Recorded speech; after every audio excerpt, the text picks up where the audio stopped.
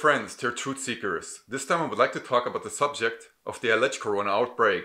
In my last video, Diseases on Terra, I talked about the global mortality rate and that in Germany alone over 1 million people die every year, and globally 55 million people die every year. The main causes of this was cardiovascular disease and cancer. This means that in the first 3 months of 2020, around 250,000 Germans died in Germany alone, and over 40 million people died worldwide, of mostly cardiovascular disease and cancer, and other diseases like influenza and diabetes. So in summary, around 25,000 people die of the regular flu in Germany every year. Around 15% of them die of corona. This means that we all carry the coronavirus in our bodies, but they lay dormant, and they only become active when we're weak. So in essence, only the people that are weak and elderly can possibly die of corona. The mortality rate of corona varies from 3.2% to 3.7%, and in Germany to 0.4%. Only 50 people died of corona in Germany apparently, and most of them had an underlying basic disease like cancer or pneumonia. If you test yourself for corona, 50% of the tests could be false positive. This means that 50% of the people that get a positive result do not have corona at all. We carry all coronaviruses in our body. Actually, we carry all types of viruses in our body. It is only when we're weak that we get the flu as an example. We hear constantly in the news that many people die in Italy because of corona. According to the Bloomberg website, around 99% of these people that apparently died from corona in Italy had another underlying disease, like cancer or pneumonia. This means that the patients were weakened already because of this underlying disease, and then possibly corona finished them off. We are now going to watch a video where it is stated that Italy counts all deaths, not only the corona deaths.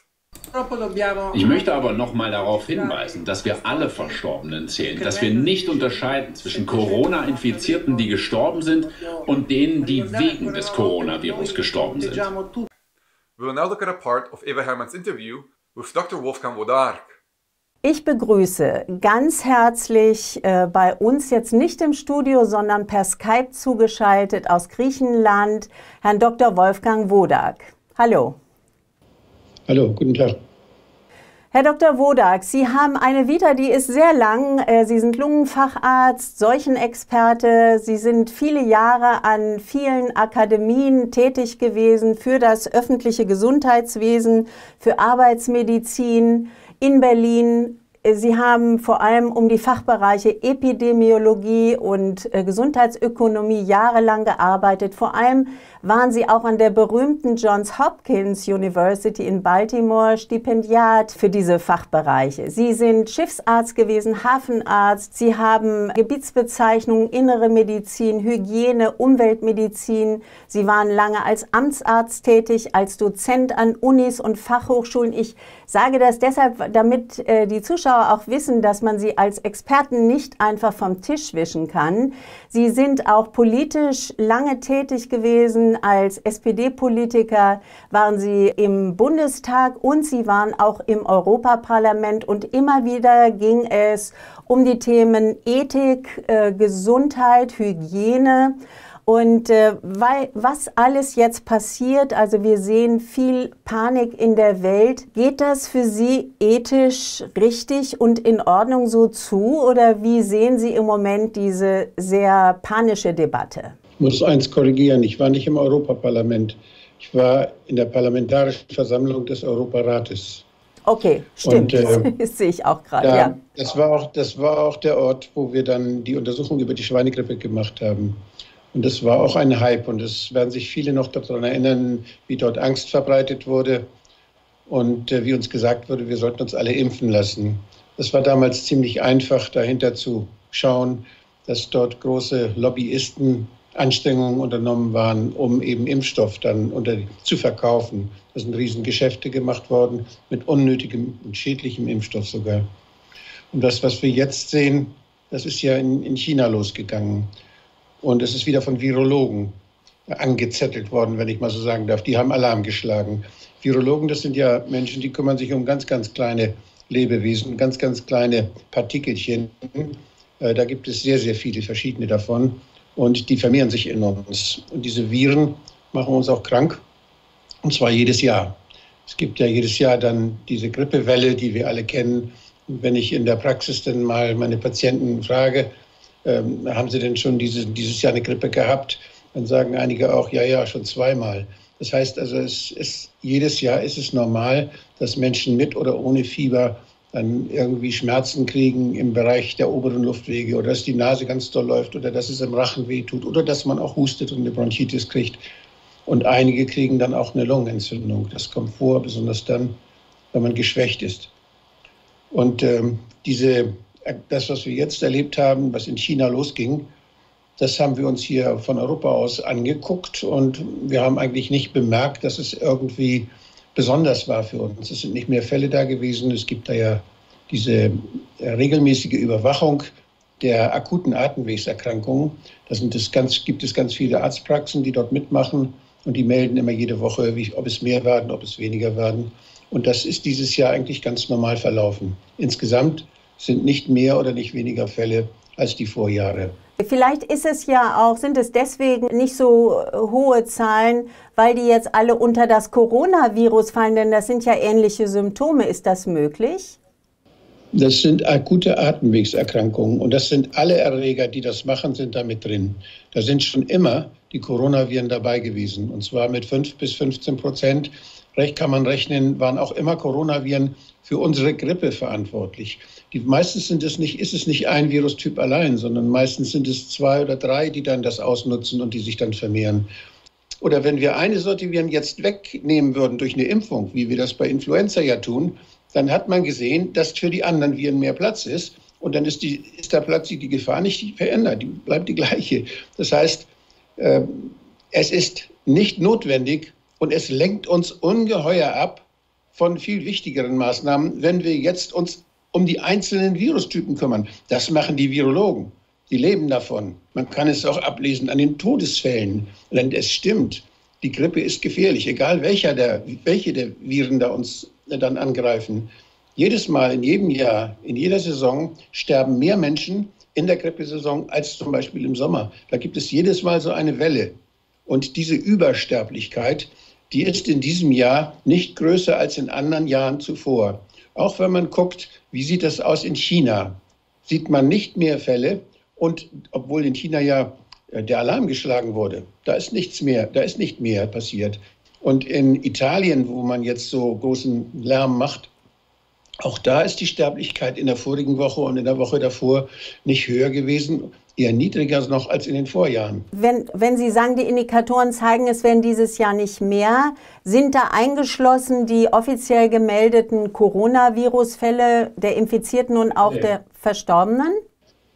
Wissen Sie, das Verhältnis der Influenza-Viren, die gemessen werden, und der Coronaviren, die gemessen werden, das ist hier in Deutschland etwa wie 1:20. Das heißt, ein Teil Coronaviren und 20 Teile Influenza. Aber das liegt auch nur daran, weil Influenza mehr gemessen wird.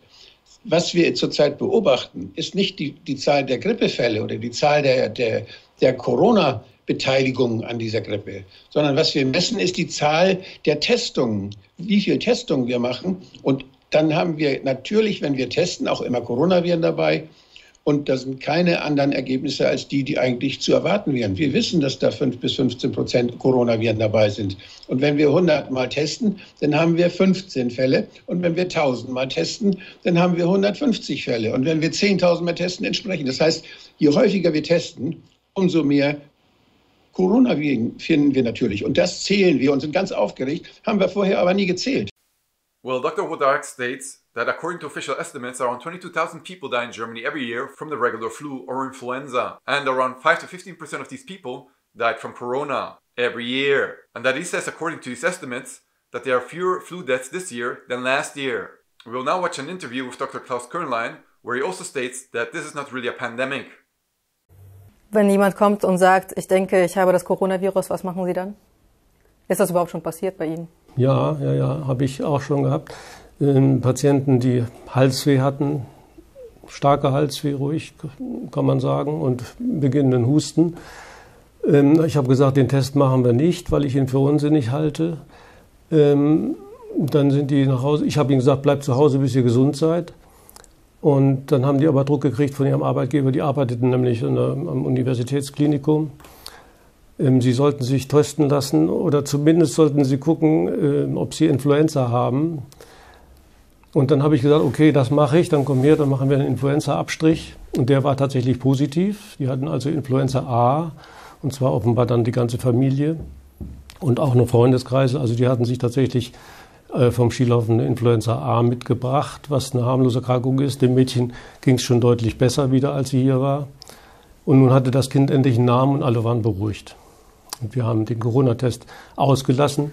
Möglicherweise wäre er positiv gewesen. Also an der Geschichte sehen Sie schon, dass dieser Test sehr unzuverlässig ist. Das ist ein PCR-Test, also ein Test auf PCR-Basis, wo falsch Positive vorprogrammiert sind. Aber davon kann man ja jetzt nicht ausgehen beim Corona, dass alle mittlerweile 160.000 positive Tests fehlerhaft sind.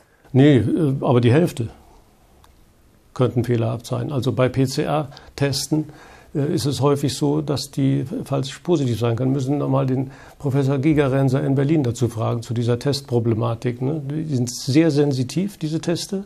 Das heißt, wenn Sie ein Molekül von irgendwas haben, kann der schon positiv reagieren. Das heißt ja nicht, dass der Patient dann krank ist. Das heißt noch nicht mal, dass er das Coronavirus tatsächlich hat. Das wird ja nie isoliert, sondern man verlässt sich voll und ganz auf diesen Test. Also im Moment scheint es ja doch so, dass die Mortalitätsrate sehr viel höher ist. Oder sehen Sie das anders?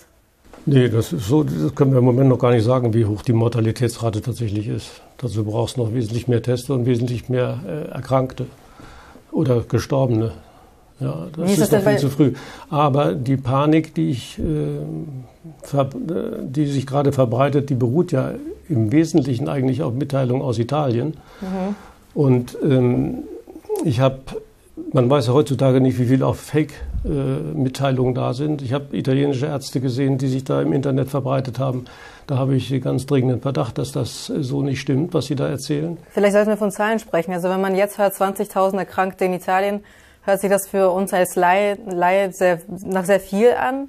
Andererseits, vielleicht haben Sie ein paar Zahlen parat. Wie viele Menschen erkranken jedes Jahr an der Grippe, an der saisonalen? Naja, das sind ja auch wilde Schätzungen, sind 25.000, nicht? So nach Robert-Koch-Angaben. Diese Zahlen werden ja auch auf eine merkwürdige Weise ermittelt. Da wird ja einfach die Sommermortalität von der Wintermortalität abgezogen und was dann übrig bleibt, das wird so als Influenza geschätzt, mitgeteilt den Menschen. Ja, dass also 25.000 Tote an Influenza jährlich hier sterben. Das sind natürlich auch eine Vorgehensweise, die man hinterfragen kann. Also Influenza testen wir normalerweise nicht. Bei einer Grippe gehe ich klinisch vor. Wenn der Patient klinisch krank ist, dann wird er nicht behandelt. Der geht dann nach Hause und mit der Auflage, sich auszukurieren. Möglichst ohne Behandlung, wenn es tatsächlich ein viraler Infekt ist. Ich bin Kliniker, ja. Und ich sehe wirklich keine neue Erkrankung am Horizont. Es gibt, wenn Sie den Test wegnehmen würden, dann wäre das Leben wie vorher. Dann würde hier überhaupt nichts zu sehen sein an der verstärkten Sterblichkeit oder Mortalität oder Erkrankungshäufigkeit. Ist überhaupt nichts zu sehen, ist überhaupt nichts los im Moment. Im städtischen Krankenhaus haben sie jetzt 20 Intensivmedizinbetten aufgebaut und warten jetzt sehr dringend auf die ersten Opfer. Ja. Da wird nichts kommen, da bin ich ganz sicher. Sicher? Ja, ganz sicher bin ich da. Solange wir hier nicht anfangen zu behandeln, da können wir ja gleich drauf kommen, dann auf den Behandlungsansatz. Ich habe ja dann im Lancet gelesen. Eine Medizinzeitschrift. The Lancet ist eine Medizinzeitschrift, also eine Fachzeitschrift. Die medizinische Zeitschrift, was da drin steht, ist eigentlich Gesetz sozusagen. Ja. Und da bin ich drüber gestolpert, über eine Kasuistik von einem Patienten, von einem 50-jährigen Patienten, der an Corona erkrankt ist. Bei dem Patienten ging das los mit Husten, Schüttelfrost, Fieber, Erschöpfung und Shortness of Breath, also schlecht Luft.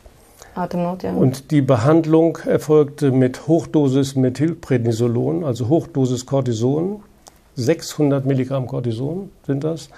Moxifloxacin, das ist ein sehr hartes Antibiotikum aus der Gruppe der Gerasehämmer.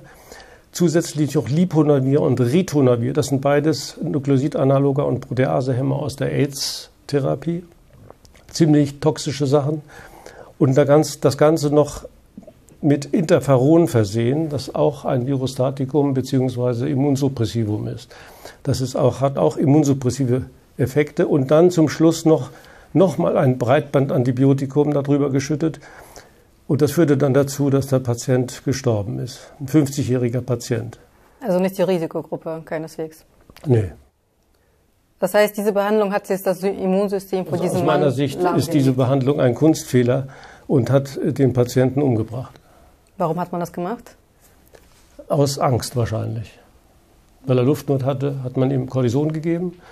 Nach Cortison geht es einem erstmal besser, weil die Entzündungsantwort ausgebremst wird. Das ist ein Lymphozytenkiller, Cortison. Das spielt alles ab, die Lymphozyten werden vernichtet. Das ist aber gleichzeitig die Abwehrreaktion, die man damit unterbindet.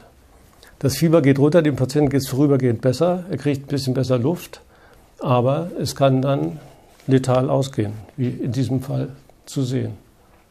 Heißt das, dass das jetzt so das Muster ist, wonach man in Italien behandelt? Ich fürchte das. Ich bin nun nicht da in Italien und kann auch nicht die Krankenakten einsehen. Aber wenn sowas im Lancet steht... Als ein Paradebeispiel, oder? Als Paradebeispiel, auch wenn es ungünstig ausgegangen ist, vermute ich, dass die Ärzte nach genau so einem Schema dort unten auch vorgehen.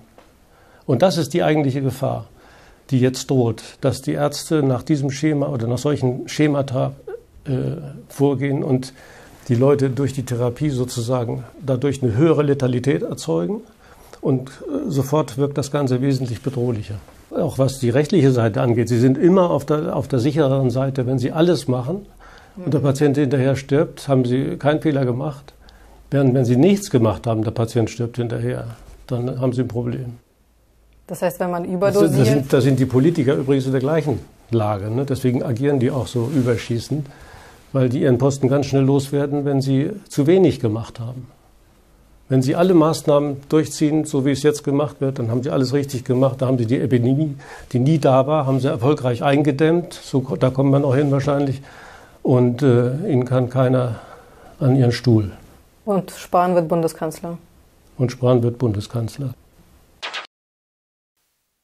Another very good German channel is from Dr. Mark Fiddeke. He says in his videos over and over again that it's not a real pandemic. His videos are already being censored by YouTube, so I suggest you download them and re-upload them if possible. Now we will do a meme review to loosen up the situation a bit. This first meme is actually quite funny, but at the same time frightening, because it holds a lot of truths. We read, "When the doorbell rings after I post all-day critical posts on the government on Facebook as an example. This has happened before, people. In Soviet Russia, they got all critical thinkers and put them in the gulags." The next meme is also quite sad, but necessary to show that every year, around 3 to 5 million children disappear every year. They disappear in human trafficking and in the sex trade. And here we are, going hysteric about the fake pandemic. The next meme is a little bit more fun. Breaking news, because of the corona outbreak, the war cancelled the invasion. Pretty funny, I'm a Star Trek fan myself. The next meme is also really funny. "Oh my god, they're all dead." Yes, but did you see how clean their asses were? The next meme is also very funny. Did Hans also die from the pandemic? No, he got shot because he denied the existence of corona. Another Nazi lesson in the world. Because nowadays, any critical thinker is considered a Nazi by the mainstream news and media. The next meme is also very funny. About cats, it's a cat meme. "We know that you're over 30 and live alone. Let us in." The next meme is also very funny. "When you finally realize that your buddy with the aluminium hat was telling you the truth the whole time." Well, aluminium actually protects you from EM radiation. So if you create an aluminium hat, it should protect you from the EM radiation of the cell phone towers or 5G. So in theory, at the end, we could all be wearing a self-made aluminium hat. Really funny until you actually get it, that is based in truth. The next meme, "The society's burning and I'm just smoking a cigarette and laughing." The next meme is about the writers of the apocalypse, and one asks the other, "Seriously? You're taking toilet paper?" I found it really funny, that one. The next meme, "How to defeat the coronavirus by throwing the TV out the window." Now we'll check out a short video from Married with Children. It's also about toilet paper and a crisis situation. Very funny. Ist da drüben. Das ist mein eigener Entwurf. Das ist mein 4 Rollen Toilettenpapierspender. Kein Mangel mehr in kritischen Situationen. Wenn die Bombe fällt, ich bin gerüstet. Hör zu, Al. Es könnte zu Plünderungen kommen. Du brauchst wahrscheinlich ein Gewehr, um die Rollen zu beschützen. Das ist eine gute Idee.